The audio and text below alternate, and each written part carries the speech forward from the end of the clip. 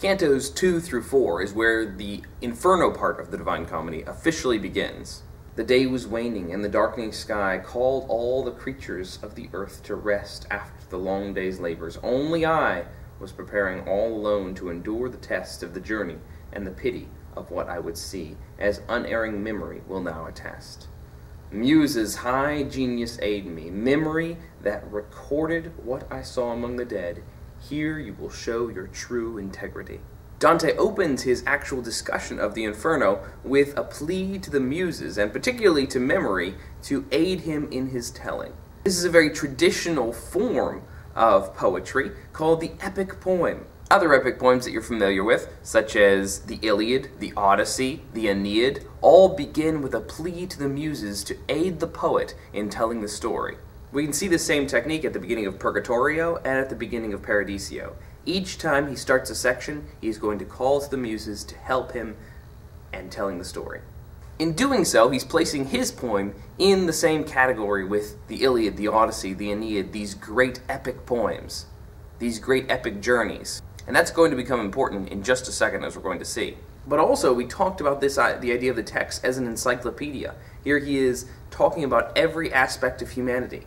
He's also going to attempt to explore every aspect of poetry and look at all the different ways that a poem can be poetic. He's going to delve into epic, he's going to delve into comic, he's going to delve into tragic, he's going to delve into satiric. All of these different forms of poetry are going to show up in his work. The scope of what he's trying to do is pretty enormous. We also mentioned the distinction earlier between Dante the Traveler and Dante the Poet. Here, Dante the Poet is calling upon memory, trying to do something great in composing this poem. But Dante the Traveler is wallowing in self-doubt. Before he even begins, he's losing his nerve. "O poet, you who are my guide," I said, "weigh whether I am fit for what lies in wait before you entrust me to the path ahead." He's concerned that he's not going to make it, and he compares himself to two important people, Aeneas and Paul. They serve as parallels in his journey through the Inferno, Purgatory, and Heaven. Aeneas is famous in the story of the Aeneid for having descended into the underworld in order to talk to the spirits down there and to guide him to his new home. Paul is famous for having undergone a vision that brought him up to the highest heaven. Both these great men, Aeneas, a great hero of mythology that Virgil wrote about, and Paul, a great hero of Christianity, they both are in some way much better than Dante. And Dante, as a person, doesn't feel like he's worthy of this journey. The truth is, he's not. But the good thing is, it's not his own will that's supposed to get him through this journey. There's something else empowering him. But why must I? On whose authority? I am not Aeneas, not Paul. Why should I seek what neither I nor anyone thinks me worthy to do? Why start upon a bleak and, I fear, foolish journey? You are filled with wisdom and hear more clearly than I speak. Here he describes himself and the idea of his will. Remember, will is incredibly important to the Inferno. Will get you in and place you where you are in the Inferno. Those who have stronger will towards evil will be the deepest and darkest sinners. Those who have a stronger will towards good should have more chance of overcoming. But here, Dante has no will at all. Like someone who unwills what he has willed, and with new thoughts sees his resolve go by, letting what was begun go unfulfilled, so, standing on that shadowy slope, was I. He describes himself unwilling what he willed. So for about 2 seconds he had enough gumption to get up and start going on this quest, and then immediately he undoes that will. To begin with, Dante the Traveler is pretty wishy-washy. He's pretty weak. He started out going astray because of neglect, because he wasn't paying attention, because his will was not in the right place. And he nearly goes wrong again by not having his will determined in the right place. But Virgil has another idea. To free you from this fear, let me explain why I have come and tell you of the request that first made me take pity on your pain. I was among the suspended ones when a blessed and lovely lady called me. So fair was she, I begged that I might serve at her behest. Brighter than stars, her eyes shone brilliantly. So Beatrice has descended down into the limbo to call up Virgil. And she says to him, "Go now, and with the words of your high art and the skill to rescue him from this distress, assist him and bring solace to my heart." So she sends his skill, his poetic skill, to help Dante on his journey. So Dante is backed not only by poetry, but also by divine love. Listen to the next bit. I who send you forth am Beatrice. I have come from a place I long to see again. Love prompted me. Love makes me do this. Okay, so Beatrice, who represents divine love, has descended down to send Virgil to rescue Dante. Ultimately, she's going to be with Dante in his final journey through heaven. So Dante has to realize that it's not just his will that gets him through. Will is important, but poetry helps him, and also divine love. Ultimately, divine love is the thing that's going to get him through this. Virgil goes on to describe other ladies who have helped in this process. There was the Virgin Mary, who sent Lucia to Beatrice to let her know that Dante was in trouble, and then Beatrice, who descends down and calls on Virgil to save Dante. Virgil concludes the story of his being called by Beatrice by saying to Dante, "What is this then? Why do you delay? Why does your heart make room for cowardice? Why not be bold and resolute when they, those three great ladies of high blessedness in heaven's court, are keeping you in sight when I promise you great good to come of this?" In other words, Dante, you've got divine love on your side. I've already promised you that it's going to work out, so what are you doing? Pull yourself together and get through this. Dante concludes saying, "Lead on, there is one will between us two. You are my guide, my lord and master." Thus I spoke, and when he moved, I entered too the pathway through the savage wilderness. Notice again the comment on will. Dante now finds a new will, not in himself, but in those who have called him. There is one will between us two. He makes his own will into Virgil's. Canto 3 begins with the description over the door. Through me the way to the city of desolation. Through me the way to everlasting pain. Through me the way to souls in abomination. Justice moved my great maker in my design. I was created by the primal love. Wisdom supreme and potency divine. Before me nothing was created, save the eternal. And I endure eternally. All you who enter, let no hope survive. The last line is particularly famous. We usually remember it as, "Abandon hope, all you who enter here." And this is the line that Dante really listens to and hears when he sees this sign above the door. Because the first thing Dante's going to do with his newfound will in Virgil is look up at the door and go, "Ah!" Again, he's still a colossal wimp. But when he looks at that sign, he sees, "Those who come in here have no hope." And he thinks, wait a second, I'm going in there. I don't want to lose all hope. Virgil has to quickly explain to him that this sign actually doesn't apply to him because he's sort of the exception to the rule. He's just here visiting, he's on tour. But there's a few other things that are interesting about this sign that Dante sort of ignores. The first three lines talk about the way to desolation, everlasting pain, and abomination. It's pretty harsh. But the second three lines are unique and interesting. They say, "Justice moved my great maker in my design. I was created by the primal love, wisdom supreme, and potency divine." Those of us who are thinking about the idea of hell, thinking about the entrance into hell, don't usually think of love. We might think of justice. We might think of wisdom. But love? The idea that love creates hell is a little strange. But as we go through hell, we begin to understand that the people who are in hell are really there because they want to be there. Well, they may not think they want to be there, but they chose to be there, and they continue to choose to be there. In fact, everyone who's in hell is not going to accept any other option for their own lives. They deny that they're responsible for their being in hell, and they just continue to push the blame somewhere else. Not only that, but they continue doing the same things that have caused them to be here in the first place. They can't let go of their bad behavior, of their fallenness. And because of that gripping on to the bad lifestyles that they previously led, they can't go anywhere else. Once Dante has come to terms with the message of the door, it's time to go inside. So his first impression of what's going on in hell is pretty much what you'd expect. He hears horrifying cries and is overcome with terror. Sighs and laments and loud wails filled my ears. Those cries resounding through the starless air so moved me at first that I burst into tears. The babble of tongues, harsh outcries of despair, noises of rage and grief, the beating of hands and shrill and raucous voices everywhere, all made a mad uproar that never ends, revolving in that timeless darkened breeze the way a whirlwind whips the desert sands.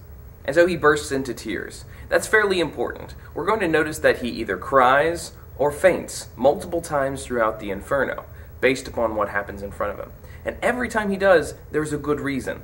The first one is just his initial impression of hell. It's so overwhelming and so overcoming that it seems to cause him to grieve intensely. Perhaps this could be because he is realizing he himself has gone astray, and this could be his fate. Later on, when we see him faint or cry, it's going to be for very specific reasons, and we'll have to pay close attention. The first bunch of sinners they run into actually aren't in hell exactly. They're in the vestibule, or the foyer of hell. They're running around being chased by wasps and being bitten by worms. And Virgil reveals that these souls are the ones who did not choose a side. They neither chose good or evil. They just sort of sat back to watch what would happen. Basically, they're really wishy-washy. They think they'll just sort of wait out the war and see who wins and then jump in on that side. And because of this wishy-washiness, because they neither chose good nor evil, they do not have a place. Heaven won't accept them because they weren't good, and hell won't accept them because they weren't evil. They're just blasé. And notice what else happens to them. Looking again, I saw a banner race, whirling about so madly that it seems unfit to make a stand in one fixed place. Following it, a line of people streamed, an endless line as far as I could see.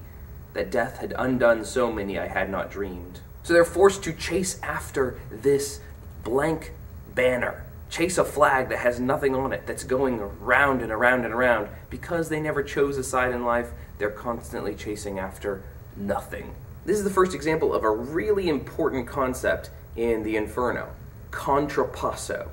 Contrapasso is the idea that the punishment fits the crime, that whatever you did wrong, your punishment is going to be extremely appropriate. It's the same idea as poetic justice. So here, their punishment is a continuance of what they've always been doing in life. They never chose a side, and so they have no side in the afterlife. They never chose a banner to run under, and so they run under a blank banner that never stays still. We'll see as we go throughout the Inferno, this idea of contrapasso is consistent. Every soul is really just continuing his or her own sin, and that continuance of a sin is a punishment in and of itself. If they would ever let it go, they could go to purgatory, but they can't. They're just stuck doing the same action over and over and over again, and that's their hell. The idea of contrapasso in purgatory is very different from the idea of contrapasso in Inferno.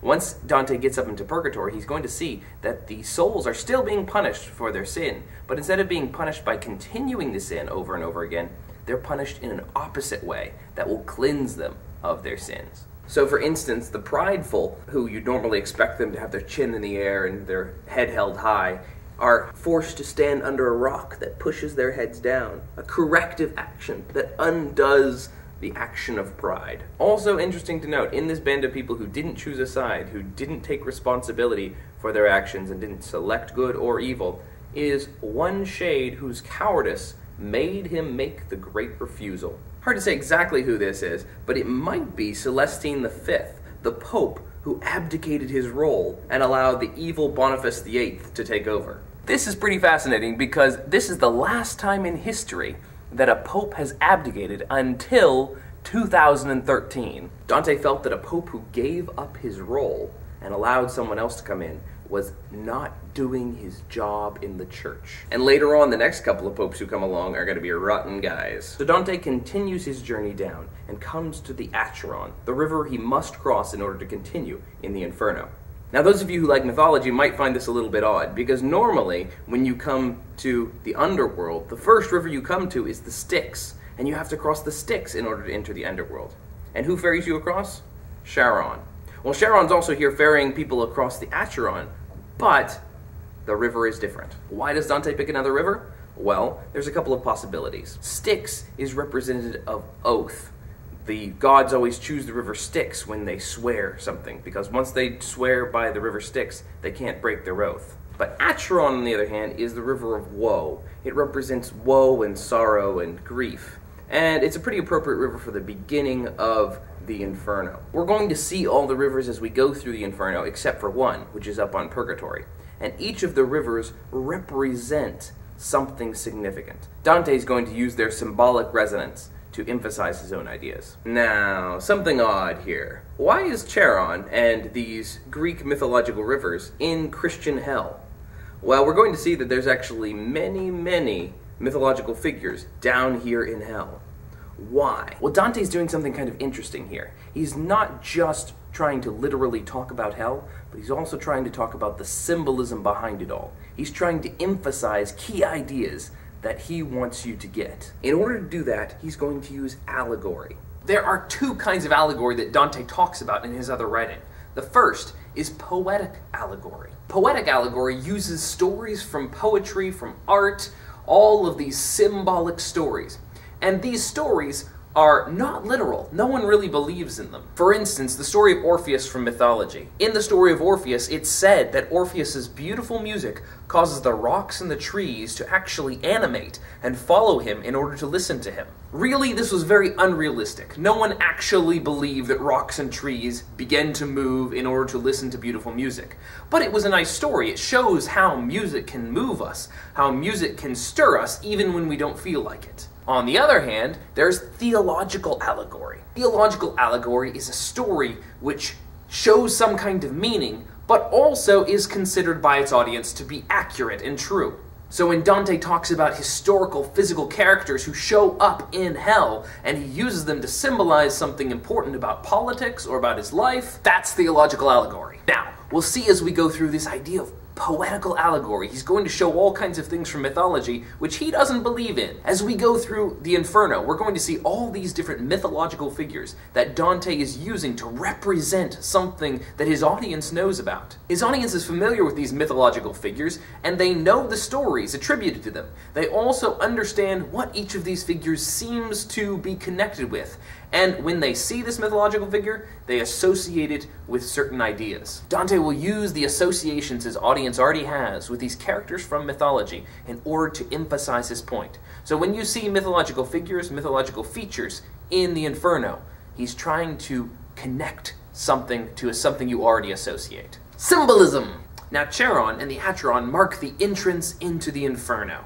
Charon is terrifying. Dante is very scared when he sees him. It calls Charon a demon, saying his eyes were aglow like live coals. And at first, Charon threatens Dante and tells him he cannot come here because he's still alive. But Virgil says, "Charon, no need to roar. Thus it is willed where there is power to do what has been willed, so question it no more." Throughout the book of the Inferno, Virgil is going to help Dante get past certain obstacles. Just as we mentioned earlier, Virgil, who represents poetry, helps him through. But it's not just Virgil's role as a poet or as poetry. It's also because he has the divine right to go on this journey. He's been given permission by heaven, and he's going to keep using that argument every time he faces an obstacle. At the close of this particular canto, Dante faints for the first time. He falls down lifeless. Up from the tear-soaked ground, a great wind ran, flashing a bright red light all out of its swell, blasted all my senses like a man that sleep is overtaken. Down I fell. Again, we see Dante completely overcome by the horror of this moment. He has entered into hell, and it's overwhelming him. If it weren't for Virgil and for his divine support, he would never make it through all of this. But he's going to be carried through it all, and it's going to be okay. Incidentally, a hint on the video game that I made for you all: once you get to the Acheron, the only way to get across it is to faint. Canto 4 opens with Dante awakening again, and as he awakes, he's looking down into the pit of the Inferno.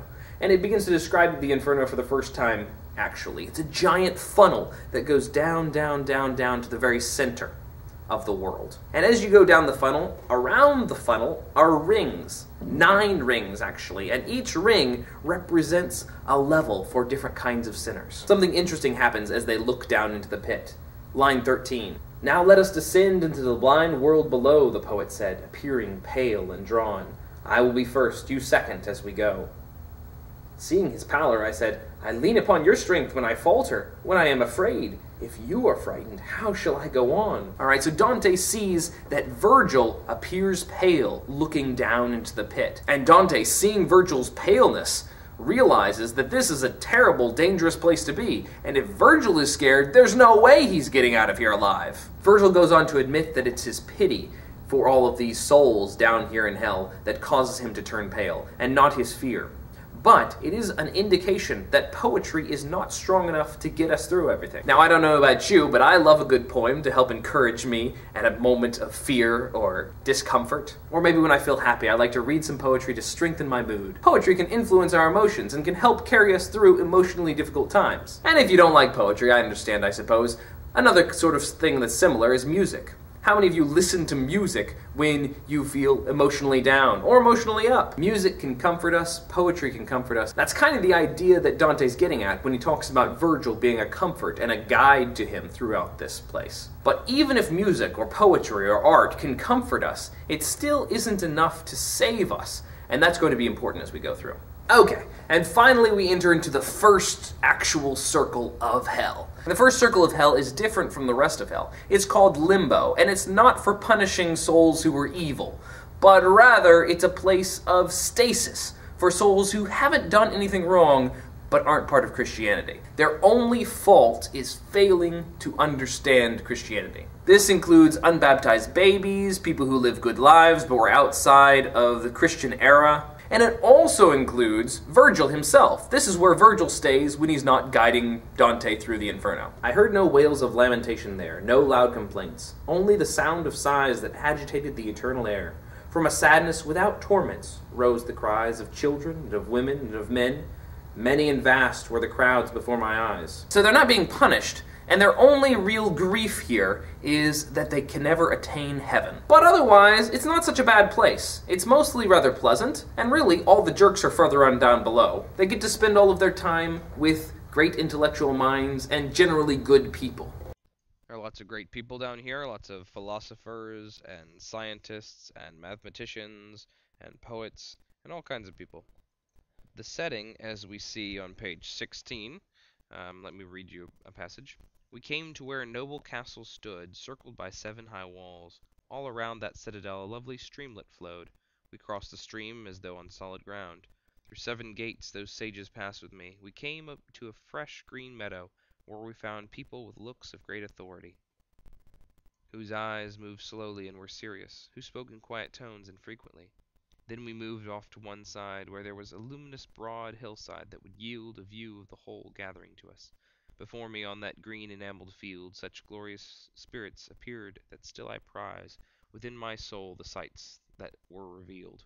We see a castle here, a green meadow, a broad field, a stream, a hillside, a whole lot of natural garden imagery. This location is a place of peace, peacefulness. It's a garden of sorts. And we see here in this sense of the idea of the garden becomes a place where Dante can rest and let down his guard.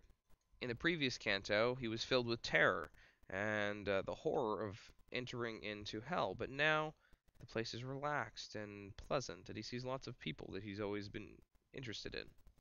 However, we notice that a threat creeps up in the midst of his relaxation, in the midst of him letting down his guard.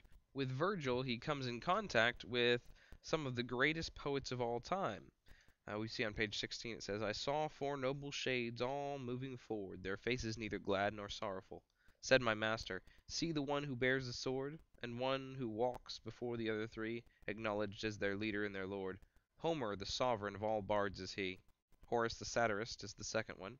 Ovid comes third, and Lucan finally. Because along with me they all have won the name by which I was just now addressed. They do me honor, and it is well done. The name he's referring to here is Hails the highest poet. They call him the highest poet when they greet him. So here are the 5 greatest poets of all time, and Dante is getting the honor of meeting them. He continues and says, assembled there before me were the best of poets, the school of that sweet lord of style, who like an eagle soars above the rest. When they had talked together for a while, they turned to me with a nod of salutation, at which I saw my master broadly smile.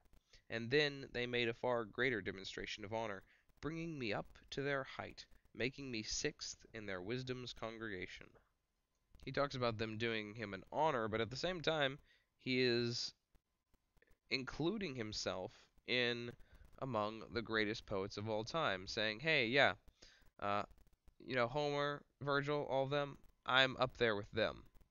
Virgil has just said that they all have this title of highest poet, and so he's sort of associating himself here and calling himself to some extent the highest poet.